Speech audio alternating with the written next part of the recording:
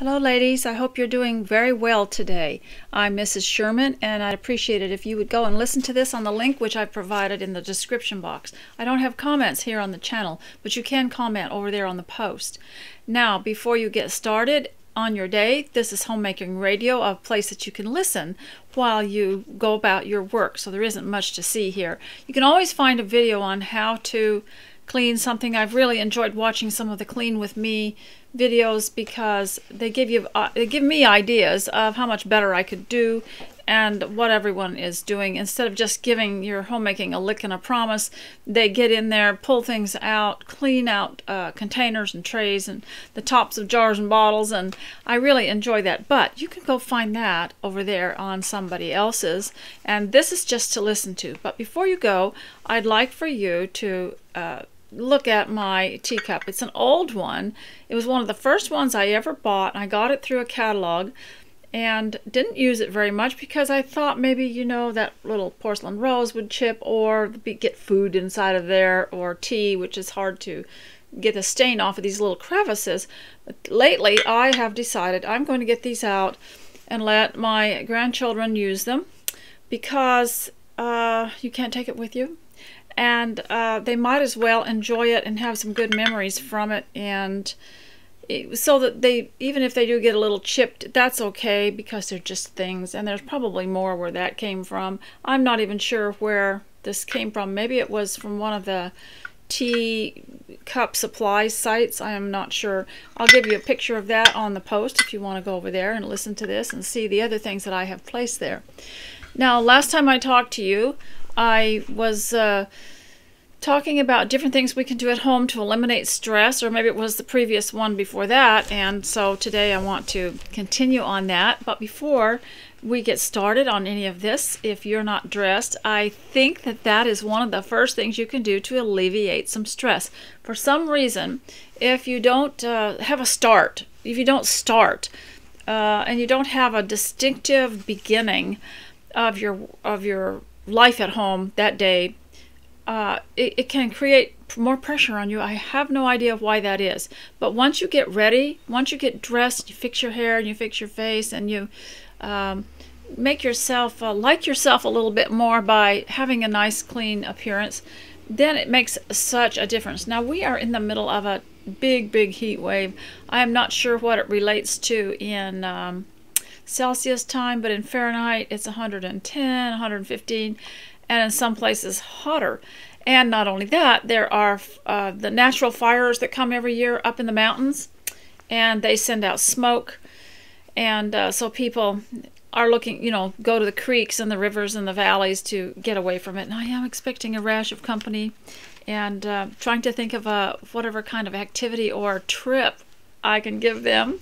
I don't think I want to do the train again, but might try to do something else. And we had talked about having homeschool revisited and having the children relate things they have learned since then.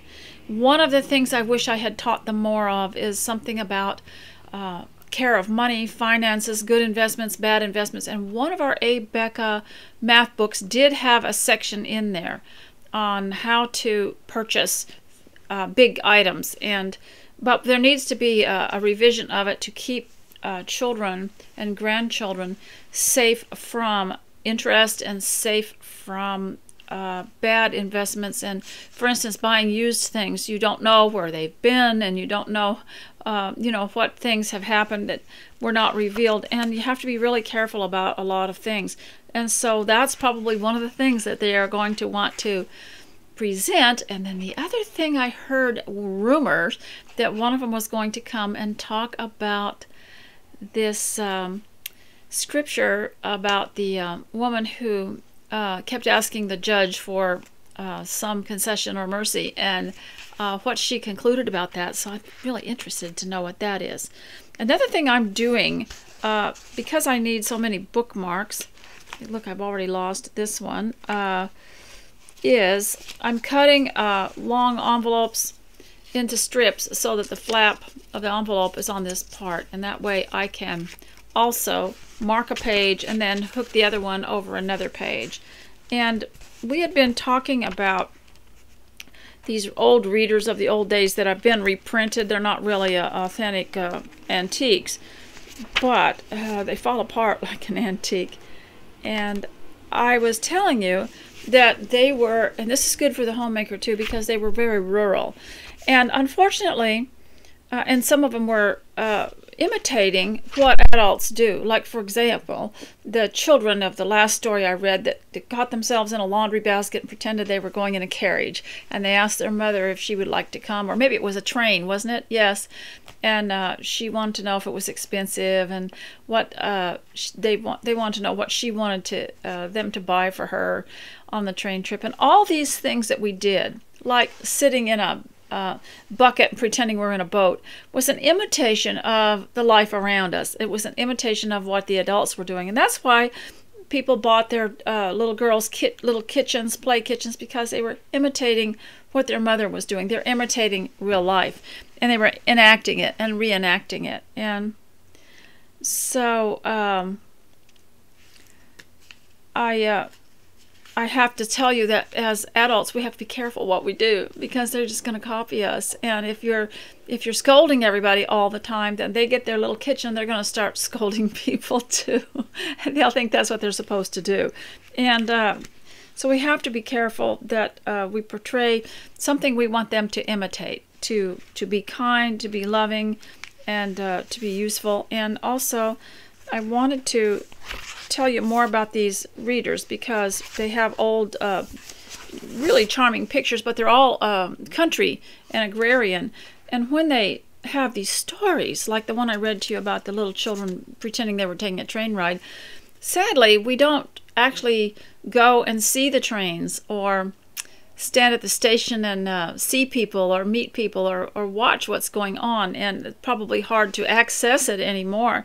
But we used to see the boats coming in, the ships coming in. We used to see the train coming in. We used to see different activities going on around us, the farming and the fishing, which I think a lot of children are insulated from and would find hard to imitate. But these are wonderful stories that can take you into the life of the natural life, and like of the country, and of the green grass and the beautiful skies. And I have some hints of things to do that create less stress or take away stress, that include some of these things. But what we can do, there have been books written about the backyard. And there was one called Backyard Pharmacy, and there was another one about backyard adventures and all the things people could do with their own nature out in the back. So don't pour concrete on it yet. You might want to use it as a little grove of trees, or something to play in, to build a tree house, or any kind of adventure that you want to have. So you don't have to go far. And I know a lot of people are reluctant to go anywhere with all the restrictions going on, but hopefully we still have freedom in our own backyard. And I think that it's a very valuable thing. If you only knew the value of having a little piece of land right next to your house. It doesn't have to be very big, just a few feet, and do something with it that reminds people of this beautiful nature that God has given us. Now, another thing that people still do is they can sit by the sea and look. And if you've got children or grandchildren, it's very good to tell them what you see, because they really don't know. I remember I had some girls over for a homemaking class, and they were 18, and from 16 to 18. But some of the things that I was pointing them out and having them observe, they didn't take it quite in. And we did go for a little walk. And I said, okay, now while we're going for a walk, this is for the purpose of relaxing after a hard day in the kitchen, or having to do quite a bit of cleaning. And so you need to have these little perks. And so I said, when you walk, look for what does the air smell like? Look for what color are the leaves on the trees? What does what are the sounds you hear? How many trees do we walk under where it goes unappreciated? The beautiful rustle of the trees in the wind. It goes so totally unappreciated. And that's some of the stuff that I'll mention in this de-stressing, anti-stress part. And so I was telling these girls what to think, and how to walk slowly, and how to breathe and how to really take it all in as you were walking, and intend to come back into the house with a fresh bloom of health and a feeling of renewal, and how you can even pray as you walk, and how you can use it as the I come to the garden alone experience. And there's also that song, There's a Garden, and it was just like a reenactment. And one of the girls came in when I asked them, okay, how do you feel about this, and what did it do for you? Well, they weren't used to it, But one of the girls, who was actually the oldest one, had the most education, said, oh, so I went for a walk, should I just check that off? And it had no impact on her, because some of these girls, their minds weren't really engaged. And we have to teach them this. And that's one of the beauties and reasons for homeschooling, is you teach them how to see, how to think. You just give them a little taste of it, and pretty soon they can do it themselves. They don't have to be parroting everything you say. You don't have to make robots out of them. And pretty soon, it's like the way I teach you, and I wouldn't for a minute think that you had to obey every little letter of what I'm saying, because I want to work myself out of a job, and you will learn how to see things and how to understand better. And this is the whole point, that the Bible says, that our teachers point us to Christ, and the rest of it is up to them. And so this is a picture here from the eclectic primer, which I guess they call it primer sometimes, but primer. And I wish I could find the picture that goes with it, but it looks like my pages are all fallen out and I have lost it. Okay, here's one of the pictures of the By the Sea story here. And those of you who don't live by the sea, if you go to visit the sea, then you must prime yourself to what you want to do there, what you want to see there, what you want to get out of it, and what you want to observe, so that when you come home refreshed, and you come home happy about life and extremely excited about the experience of visiting the sea. And some of us that live closer, I have seen it a lot, and at this time it's so crowded that I decided I would stay home, and maybe I could get Mr. S to bring me a bag of sand. And so I want to read to this about the sea, if I can find it here. One day, and these are the words, apparently they don't have names of the story, but they do have words. And this is just, it looks like one-syllable words. Lighthouse, sea, hill, lambs, and it's very short because it's just for little children. But you can get a lot. Have you ever watched little children play, and how that relieves you so much of the tension? It's just sit and watch someone play. And in a way, when you read things like this for yourself and give it to yourself, you never know when God might use you to teach or to help someone. So here's the story of the sea. Very, very benign little story with hardly any point, but it's for little children. One day, Nat and I sat on the high hill by the sea, where we could see the tall lighthouse standing out. We could look far out and could see the ships at sea. Well, these days you rarely see a ship at sea, but there are other things that you can see. And many a child has become an artist just by going to the sea and observing the colors and observing what the foam of the ocean looks like. Now here's a little poem, and it's called Slate Work. Now I told you last time what a slate was. The reason I'm reading this to you is it gives you something to listen to while you work. And I will get into more of your homekeeping and housekeeping after a while, but today I'm going to go as far as I can with life-giving, stress-living reports. So here is the poem that they have to write on their slate. And you know what a slate was. You could lift the vellum up and it would erase and then start over again. So they avoided paper, if you recall. because paper was a lot more valuable. And I was shocked in the 50s the amount of paper we brought home with just a few things written on one side. And our parents had taught us how to use up every bit of paper, and they were from the Depression, and they were shocked at the waste of paper. I remember them telling us of that. So here are the words: while, done, might, right, time, your, things, and haves. Work while you work, play while you play. One thing each time, that is the way. Now look, that's a great lesson for me to learn, because I just want to play while I work. Or I want to stop and do something else, and I'm terribly behind.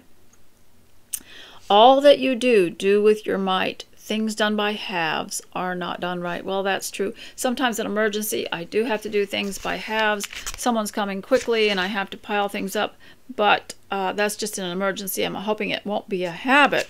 And so there are also beautiful scenes here that are great for children. Very hard for them to understand if they've not been brought up rurally or not have much exposure to the rural life. But there's a girl, she's looking at that tall tree, observing that tree. And so let me read you the story.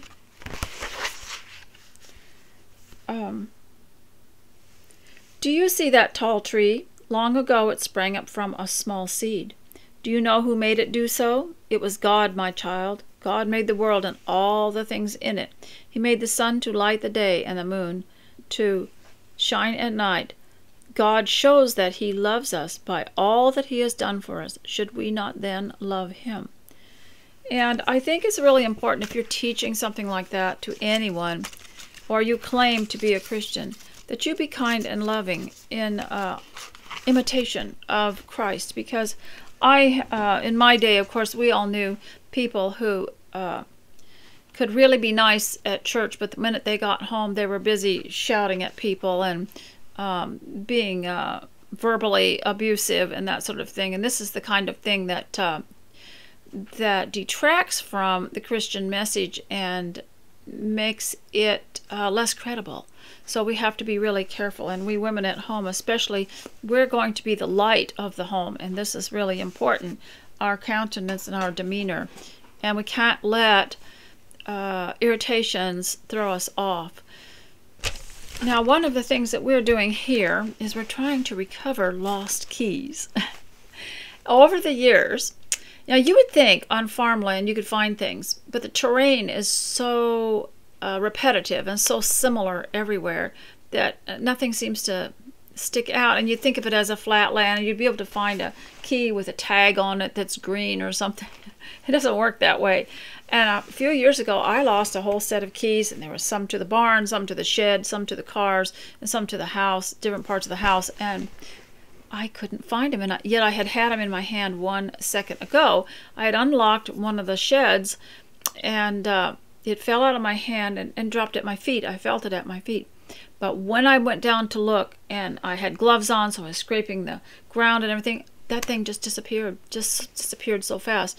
And that was years ago, and I got a new set. And then over the years, Mr. S has dropped a key here and there, and we've gone back and we've looked for it. It's like being in the outback. It all starts to look the same after a while. You cannot find anything. So we are investing in a metal detector. We're going to go back and pick up all the keys from 1990, see what we can find if they're not buried too deeply. I just have a suspicion that some of those rabbits are using them. They might need them, you know, to unlock something. I don't know, but I can't figure out why they disappear like that.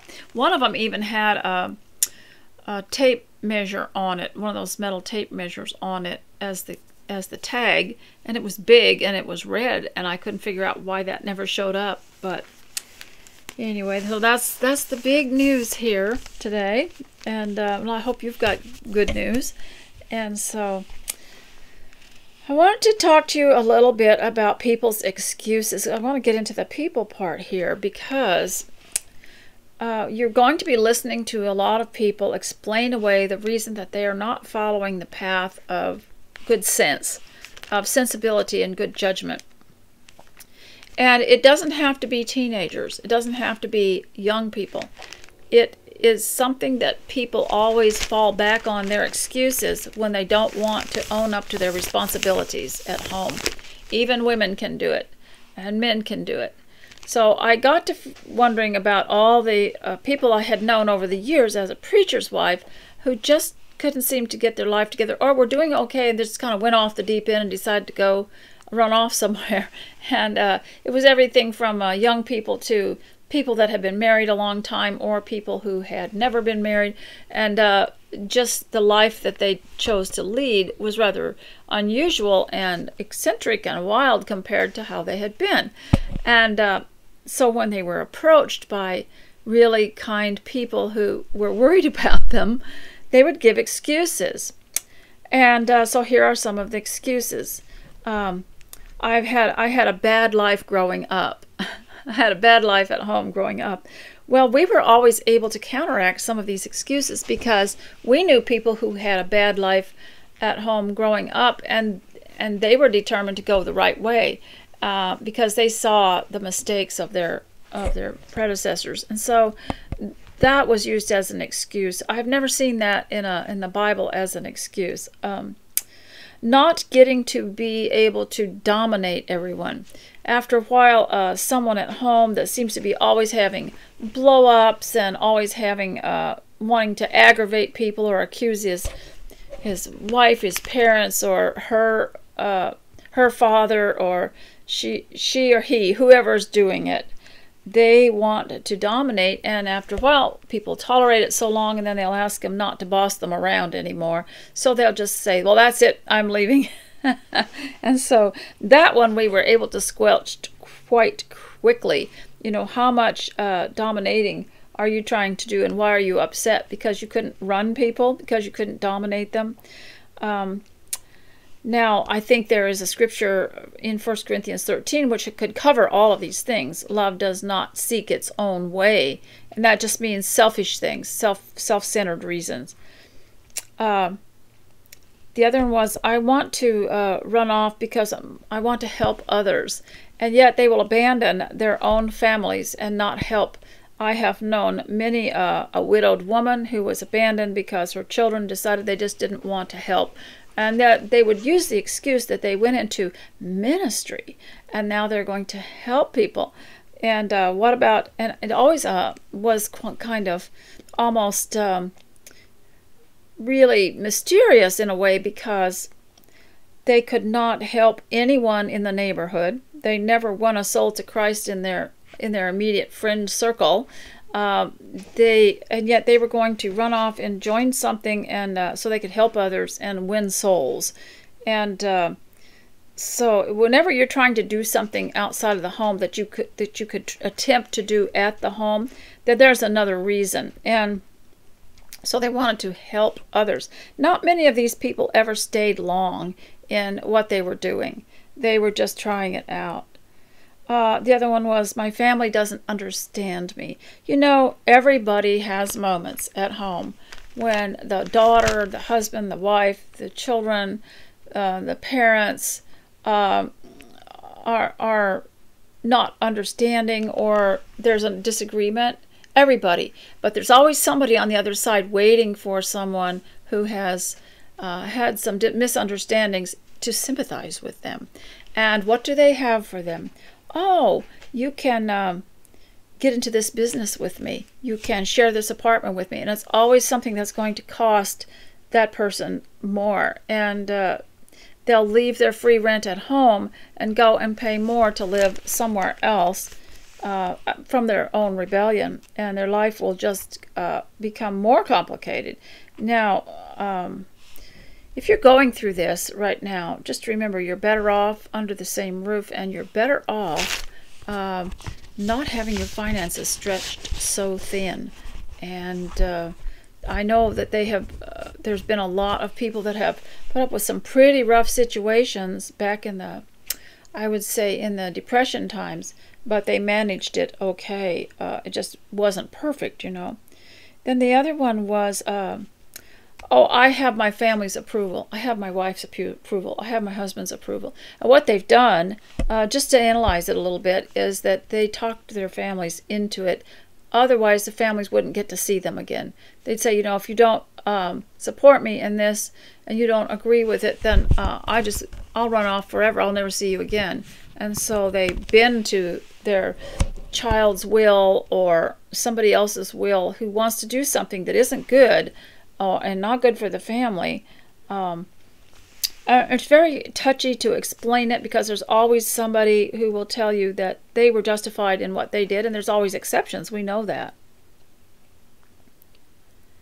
And the other thing I wanted to, I wanted to tell you about that whenever, you ought to be very wary when you hear someone say that they're having trouble at home and it's intolerable to live there anymore because you're going to have to investigate it a little bit better and see what's really going on. It could be that people that create a disturbance in their home cause other people to cry, to react, to beg them to stop. So then they run off and say, my family's reactionary. The people at home they're just a bunch of crybabies or something like that, and they don't tell anyone how they instigated the heartache and the trouble that they have caused.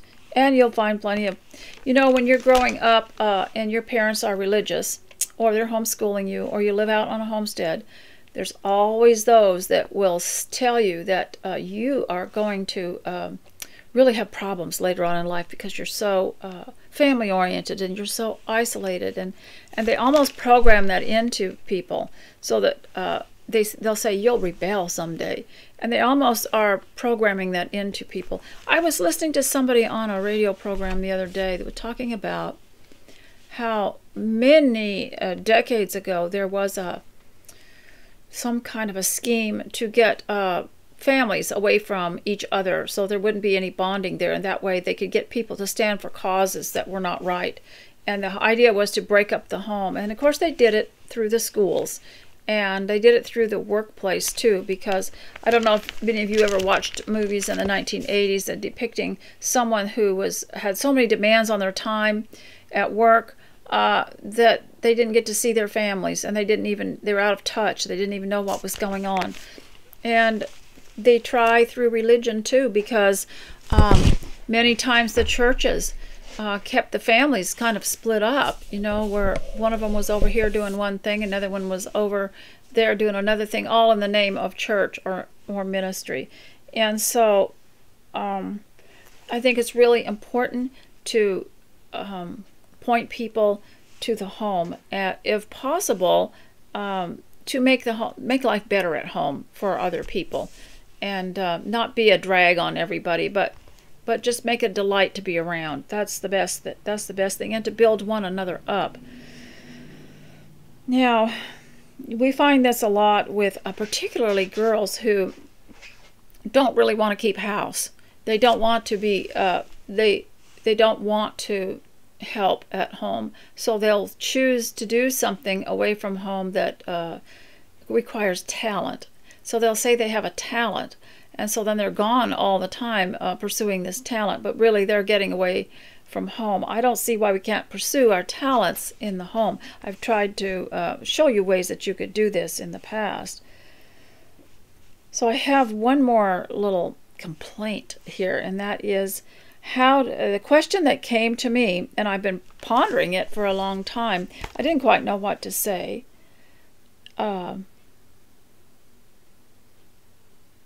And that was how to prevent people taking photographs of you without your permission.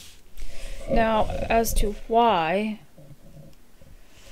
you would object to someone taking your photograph, here's some of the problems I see in people taking your photograph without you being prepared. Number one is you don't know where the photograph is going these days. Number two, I have seen several people who had friends that took pictures of them and then put them in a little book for them and gave it back to them. That's fine. But the pictures were all blurry, or they were in the dark, or they were just put them in a bad light and really disappointed them. And not something you'd want to hand down to your grandchildren, And of course, when she complained about it, they accused her of being vain or something. But it's not just that. It's just that I think what a good idea would be, you know, you have these tea parties or ladies' class, and everybody wants to take a group picture. Sometimes group pictures don't work out really well. I haven't seen very many that I like, and that is, some of them, you won't catch everybody looking at in the same direction at the same time. Some of them are looking down, some of them have one eye closed. And that is to say, if you don't mind, I don't take group pictures very well, but I would be happy to supply you with a photograph of myself. And get yourself a photograph that you're happy with and get it reprinted, carry it around with you, and then just hand people the photograph that you want. You know, in the olden days, if people wanted someone to have a photograph, they'd get one taken that they were happy with, and they would choose the one they liked. But when someone else is taking your picture, they really don't know much about you to know what would you like. And one time someone took a picture of a friend of mine and put it in a pretty frame and everything, and it was supposed to be a gift, but she had not paid attention to detail. And there was some underwear that was showing, and this was in the day when people cared about that stuff. And there was also big shadows going around, which made her face look really long and just looked a little bit out of sync, just kind of grotesque. And also it was pixely. And so I would just say, if you are tempted to, if you're one of these people that love to take pictures, be sure and ask. And if someone declines, don't go into it like there being something wrong with them. Don't go into it like, oh, really? Why not? You know. And those of you who are being pestered that don't want your picture taken, and somebody says, really? How come? You know, everybody else wants their picture taken. Just politely say, I really prefer not to, but I'd be happy to supply you with a picture if you need it. Some of us I think some of us don't realize that other people don't appreciate it, you know, when we just take all these group pictures. So I always ask, and what I'll do sometimes to my grandchildren is show them a painting like Edmund B. Layton or some of these other people that painted pictures of the Victorian woman, and say, now what kind of pose would you like if I were to paint this of you? And particularly on my sidebar on the left, there's the picture of that woman by someone named Meg Gret, and she's carrying a basket of flowers, and she's coming in the doorway, and there's a scene in the background. And some of my granddaughters like to choose that as a way to make a theme that I could take a picture of that they think might turn out okay. And then, of course, the picture does not go to anyone except for me. And they take care of their own pictures. Families take care of their own pictures when they send out their Christmas letter. They have these cards now that are photograph paper, and they have it arranged the way they want it. And well, it might be nice, you know, to think that we could just go take pictures of anybody we want and, you know, put them on our blog or Facebook or something. We do really have to be careful. And also, I noticed too, where real estate is concerned, sometimes you see a pretty house and you can take a picture of it, you put it on your blog, and then somebody finds out and they want to charge you money for rent because that's not your property and you're not allowed to put that there. Well, it's the same with people too. We do have to be careful. I have been to enough ladies' Bible classes and tea parties and things to know that there are some women that don't want to be involved. And I feel sorry when the hostess stands up and says, okay, everybody, get in a circle. Let's get a group of us all together. And I'll notice one lady will go on down the hall or something, not have anything to do with it. She probably just got tired of, and I have heard from other people, they get tired of them not really taking a very good picture of everybody. And while some people like pictures of groups just to remind them of the group and everything, some people just would prefer you not get their picture unless they are, unless they're ready. And unless they knew they were going to get their picture taken. And I've heard people say, if I'd have known they were going to take my picture, I would have worn something different. And we need to be really careful about that. It can really be hurtful. And so just be careful about that. So now I want to do a little bit about, but one thing you can do, we'll go back to the bad photo thing. One thing you can do, if bad photos is your problem, in case people don't do what you say and leave you alone and not get your picture, every morning get yourself dressed up as though you were going to get your photograph taken. And that way, at least that part is taken care of. If they take a bad photograph, they're just bad photographers. And you still don't have to, but at least get yourself prepared in case it happens. And you can also get yourself on your exercise program and your clean eating program, improve your health, improve your weight, so that if someone does take a picture, you look pretty good. And there's always a chance for everybody, no matter what your age is, to improve. Now, one thing I noticed about exercise is something that you might want to be aware of. You're going to have to figure out a very stealthy way of getting in your time for your prayer, your Bible study, your exercise, your overall dressing and preparation, bathing and all that, when there are people around. For example, if you've got a horde of company coming in, all the descendants come at once, and you've given up a lot of rooms, you've given up the main bathroom, you're back in a little dorm room by yourself, you're going to have to figure out ways to keep up your routine, because I would tell you what happened. Some time ago, I did have some company, so I thought, well, I won't do my stretches today. I won't do my mail today. Every day I like to at least mail 3 things, 3 letters, or do 3, send a package, something every day. But I gave it up, and this company was there maybe 4 weeks. And so all that time I wasn't doing the physical activity, and I wasn't following my being careful with eating, and also rest and periods of just breathing and thinking straight and doing regular things that are calming. And then what happened was, after they left, I saw that I needed to get back into my exercises. And what occurred was that I now had to start over from the progress that I had made. At one point, I could maybe move my shoulders back a certain way, and absolutely no pain, nothing. At one point, I could do certain turns and with ease. But then I discovered I had gotten stiff. And when you leave your exercise that long, you've got to start all over and get up to the point you were at. Remember, I was at where I could run and where I could jump. Well, after they stayed such a long time and I neglected, it wasn't their fault, but I had not made provision for my time to, sneak out onto the back patio or something and do all this. So I had neglected it, thinking, I'll just take care of them first. But you've got to take care of yourself first, or you can't take care of your company.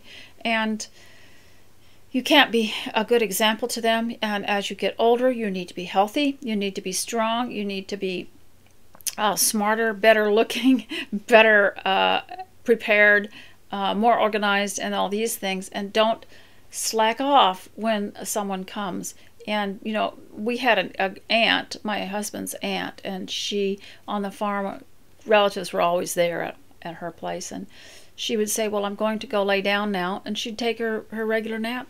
People would go around looking for her, saying, where is she? She took her nap. She got to where she didn't even tell us. She'd just go and take her nap.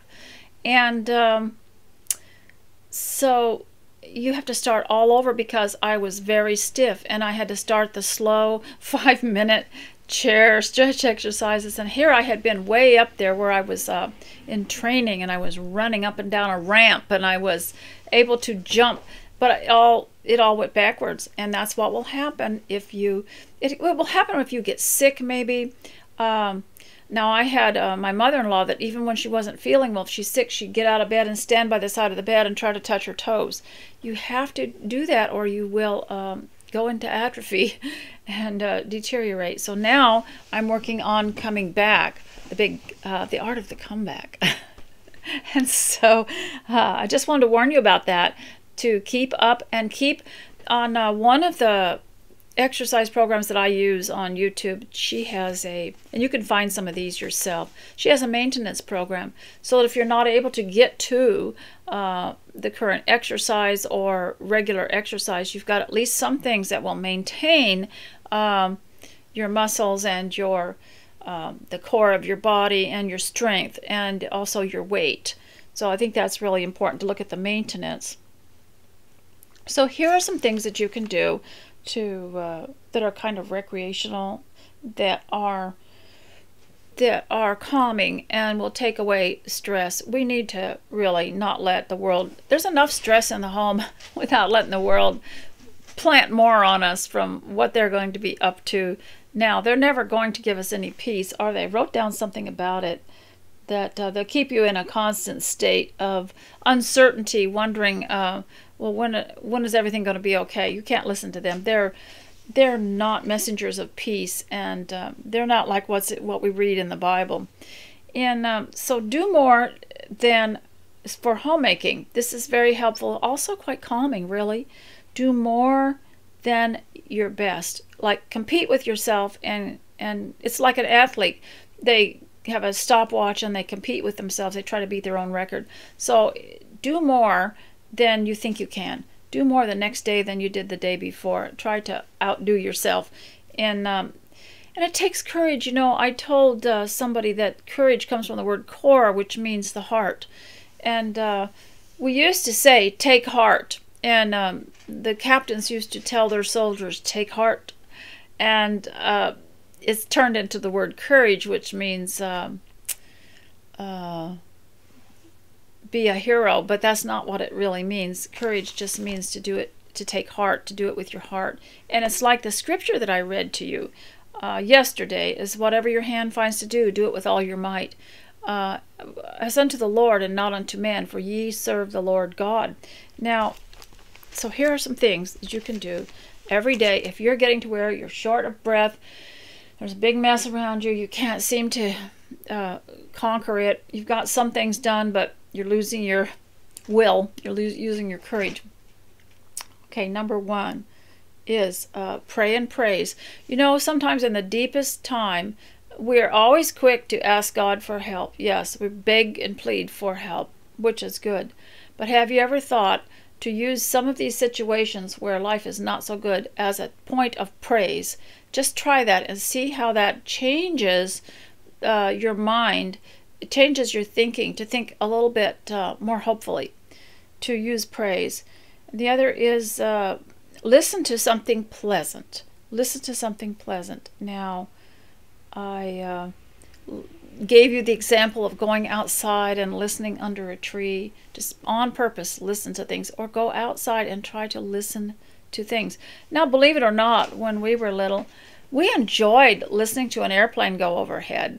It was a sign of progress, and it was back in the olden days, and it just made you feel so good, the modern things. So if we watched an airplane go overhead, we were quite delighted. We loved the sound of it.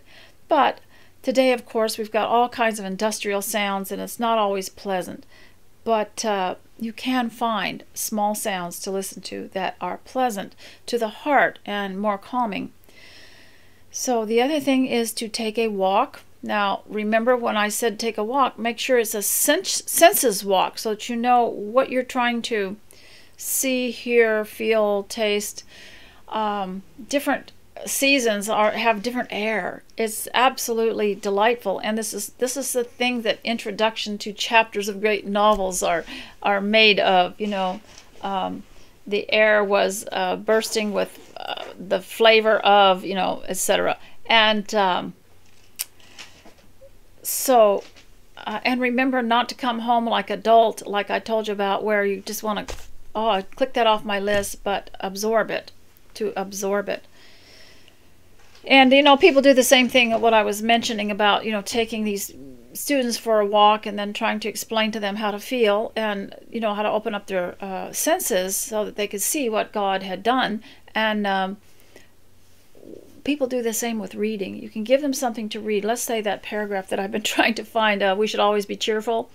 And it said our hearts may be encouraged by the good things around us, and being sad is not going to change anything. And I'll try to find that for you. But some people, you can hand it to them and you say, just read this. And they'll read it very mechanically, every word very mechanically, but they don't join the words together for the thought and for the feeling that it's supposed to produce in the heart and the conclusion.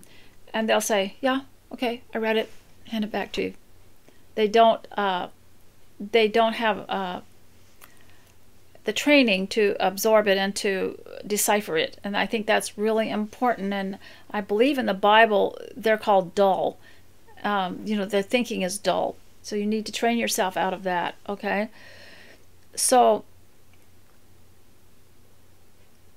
another thing you can do is just pick a flower. Just pick something, even if it is a weed. And I remember my kids, they thought dandelions were flowers. So they would bring in big fistfuls of dandelions. I'd go ahead and put them in a little vase of water and behave like I was very pleased, because they are one of God's plants.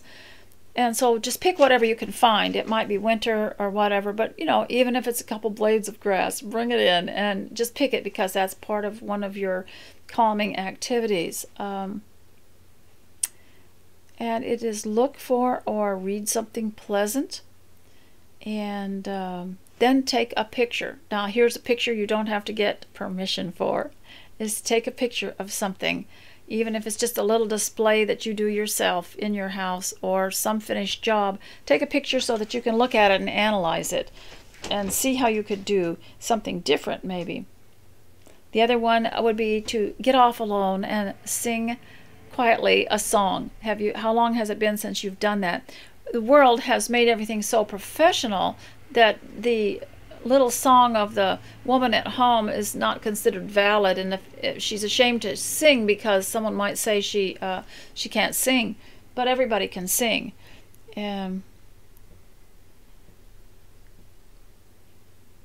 So the other thing would be to create some small thing, and it doesn't have to be sewing, and it doesn't have to be any kind of crafting or anything, but what if you were just to clear the table off and put a centerpiece on there? These kind of movements prevent depression and the stress from beating down on you. And so ladies, I hope that this has helped, but I wanted to show you something so you can stop working and look. And I've told you about this before, and it's called a set of values.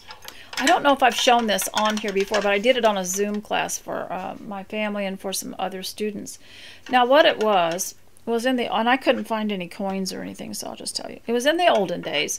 When you went in and you brought, let's say, well, there are a couple of things. You wanted to buy some goods and products. You wanted to buy some flour, or you wanted to buy something else. And you wanted $2 worth. So they would take a weight. I've just got a little old used battery here. And they put the weight on there. And then they would pile up the product you were trying to buy to equal that weight. So you would know that you got the balance. The balance. So that you would know that you got it. And that it was supposed to balance with that weight, and then that would be fair. Now and then you'd find some dishonest person that would put something else over on the other side, or take off this weight and put something lighter or something like that and cheat you. And people, or they put their thumb on the scale. Remember that saying? He had his thumb on the scale. And so here's how I'm going to explain your set of values, okay? This is hard for me, because everybody has this little set of values in their brain. You have something over here and something over here, and when things don't quite balance out, something just doesn't seem like there's too much weight in this area and not enough weight in this area. So example, trying to think of what it was I was going to use, and it's probably some example that doesn't have the weight its paper was written on. Okay, let's just use that scripture, whatever thy hand finds to do, do with all thy might. Okay, so I'm just going to, and it's from the Bible, so I'm going to put it over here and pretend that it's a weight, and it's just a verse, it's just a principle. But then you say, or somebody says, I don't think that's important. I think I'd rather play video games today. So you put this up here, and you see how lightweight it doesn't balance out, does it?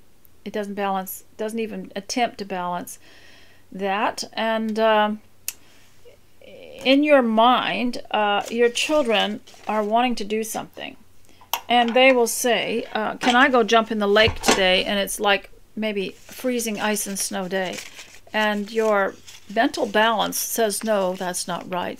But there are people who will come along and convince you that you're off, you're off, your balance is off, and that you're unbalanced because you won't allow that.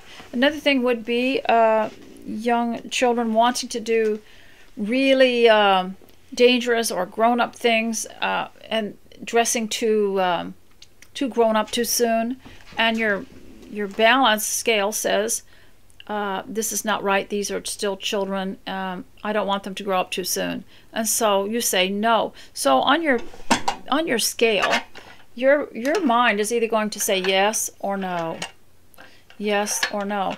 And then if you start second guessing yourself and you start letting other people talk to you about it, but your instincts just tell you that's a no, you know. And one of the things that was helpful to me was knowing what our parents didn't allow, and just going with that. Although they didn't always give us reasons, as I got older, I could see by me not being allowed to do such and such, I was better off for it, because I noticed that a lot of people let their children grow up quite liberally and let them participate in things that I was not interested in, because it wasn't allowed in our family, so we just did other things. And I saw how eventually it harmed them, and also how it did not benefit their lives.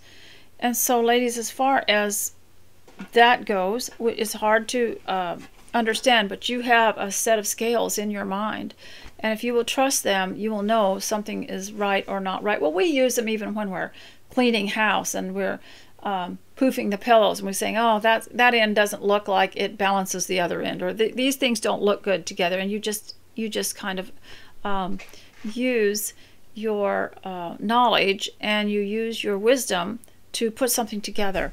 Well, it's the same in the home when we're using our set of values. Should we spend more money on this over here when it doesn't have lasting values and no one's going to use it half the year? Would that be wise or not? And your mind will just say yes or no. And that's where in a way, that's how your set of values are formed, by practicing them, by practicing saying, well, that's okay or that's not okay.